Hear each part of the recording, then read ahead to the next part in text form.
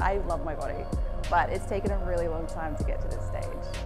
I think growing into a woman at that stage where everything's growing and developing, it's really hard, but I can only say I love it now. I would pretty much write a book to myself about what I would tell myself when I was 16 years old. I spent so much time in my teenage years focusing on what I didn't like about myself and focusing on how I could improve myself to be like somebody else. I tried so many diets, tried so many different lifestyle changes, and none of them worked, just made me more unhappy because I was just detaching from my inner self, that I was becoming someone I didn't know. So I would tell my 16-year-old self that your sense of self-worth is not relevant nor proportional to your shape or your size or of anyone else's. And I think that would have made my childhood much easier to take. I feel great about my body. You know, today I feel great about my body. Some days, you know, I'm like everyone else, I guess. You know, I wake up and I think, oh my God, what the hell were you ever thinking, you know, for 1 second thinking you were even pretty?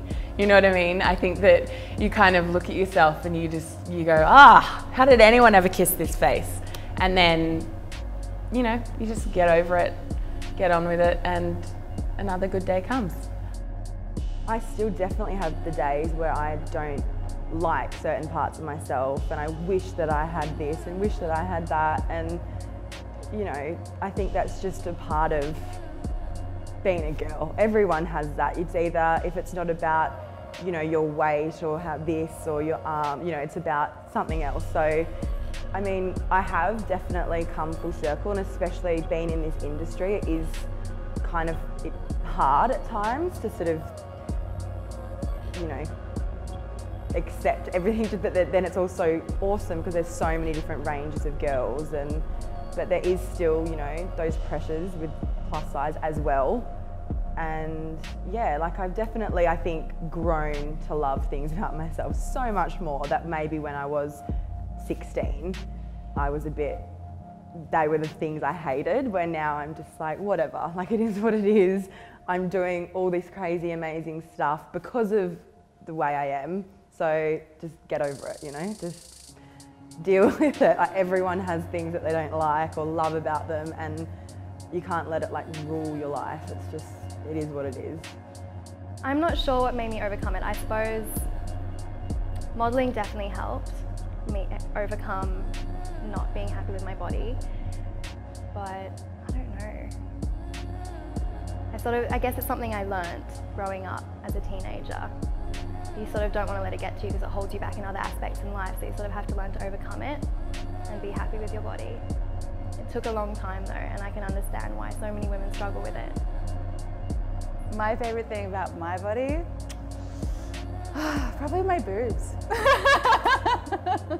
Yeah, I was really lucky, thank you Mama. But yeah, I think that's my favourite thing about my body. My skin. I like my skin. Like, it's just, you know, brown and like always kind of tanned, and yeah. The favourite part of my body would be my tummy, I guess, and my boobs. I love my boobs. Loud. I think I have such a loud personality. I always get told that I'm super chatty and very out there. When I have a daughter, I'm going to tell her about her body,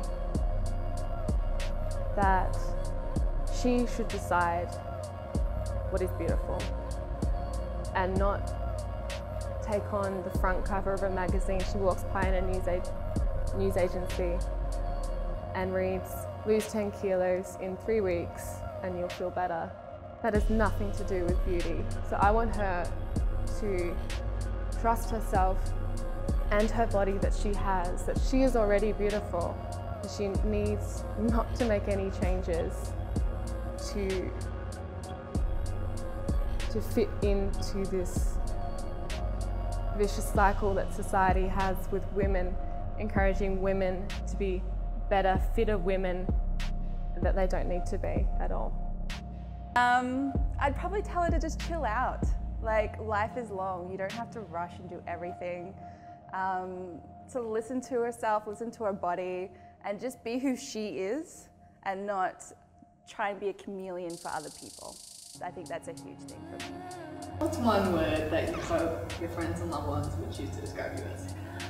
I would hope that they would use the word kind and compassionate, if I can have two. I think that, yeah, I just hope, you know, life is hard as it is, and I don't want people to, I don't want to be a source of anyone else's pain or burden or, yeah. So I would hope that they would think that I was a kind, nice person, and I was, yeah, I think that's